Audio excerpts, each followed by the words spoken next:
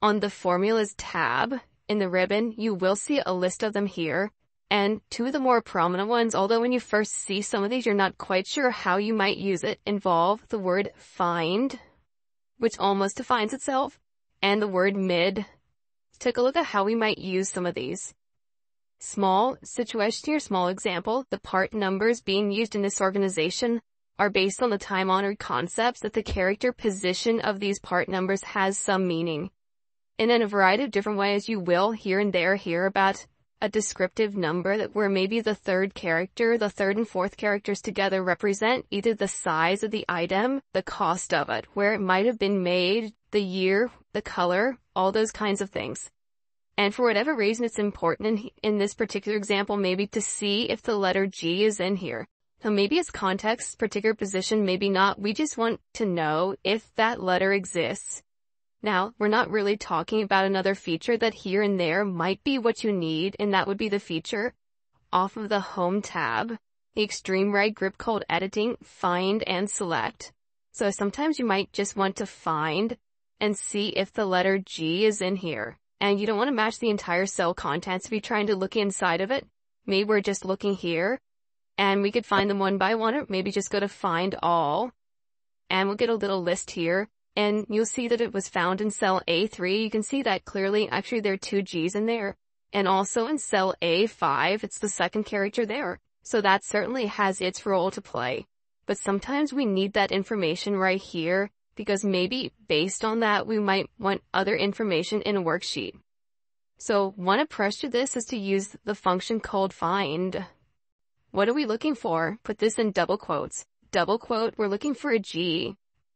Now, I should be capitalizing it right because we're looking for a capital G. We'll get back to that issue in a bit because that's of concern too. We're looking for the letter G, comma. Where are we looking? We're looking in cell A2. Now there might be times when you need to start not at the leftmost position of the cell. And if you do, you need to put in a third argument here that indicates the starting character. Now that's a much more rarely used feature, and so you very often won't need any more than what we're seeing right here. We want to find the letter G in cell A2. And the result here, if found, will give us the character position. And of course you can see here it will not be found, so we will get this as a result. Simply by dragging this down, we will see, and of course we can see it clearly on the screen where this is working. And in situation number 2 there, that's actually row 3, G was found in the second position. I'll notice it didn't find the third one, or it didn't mention that there's a second one in there. That's the first place it found it. In both cases here, it finds it in position 2. Now, I had mentioned here the idea that I used uppercase about lowercase here. Is this going to work here? No, there is no lowercase G.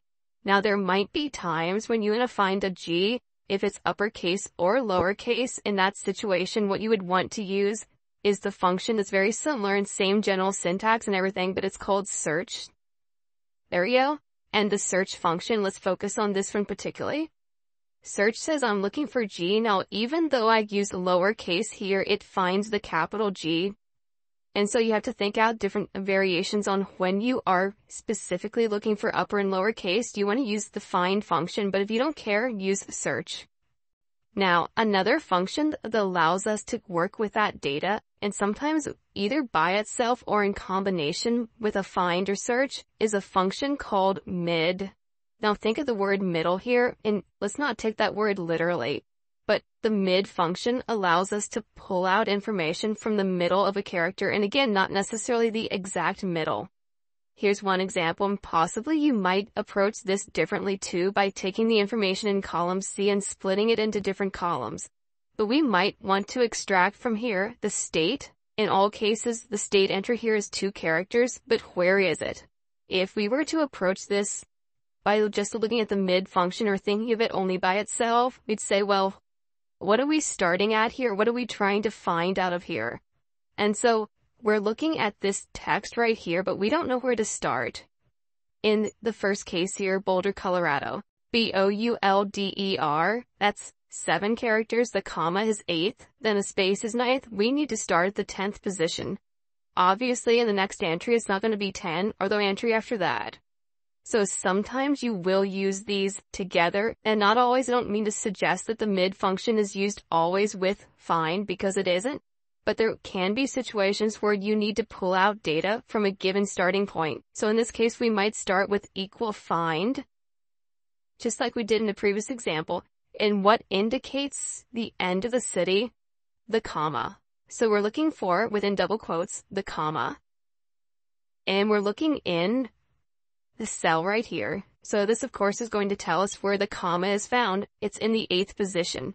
So armed with that knowledge, we can then use the mid function and say we're looking here, comma. And where do we want to start extracting data from? This tells us where the comma is. We want to start 2 characters later. Not 1 character later, that's the space, but 2 characters later. So we're going to add 2 to this, comma. Now, how many characters do we want to extract? Just 2 to pick up the state. Multiple parentheses, we need to put in the closing parentheses, so this will extract the state. Now, if you have any choice in redesign the way this data is displayed, ideally, the data in column C really should be split into 3 columns. That's a different issue, but we are able to pull out information, in this case using the mid function along with the find function. Now, based on different needs at different times, and looking back at the data in column A, you will at different times have a different need for this. You want to pull data out of column A. Maybe it so happens that the 4th and 5th positions in column A reflect the color code of the items in question. Equal mid. We're looking at the part number here. We're looking here, and we want to start at the 4th position. In the first example, that'd be the letter K. So we want to start at the 4th position and extract 2 characters from there. So we want to pull out of that first set of data there, or the first cell in A2, we want to pull out K9. Then that's what we will see.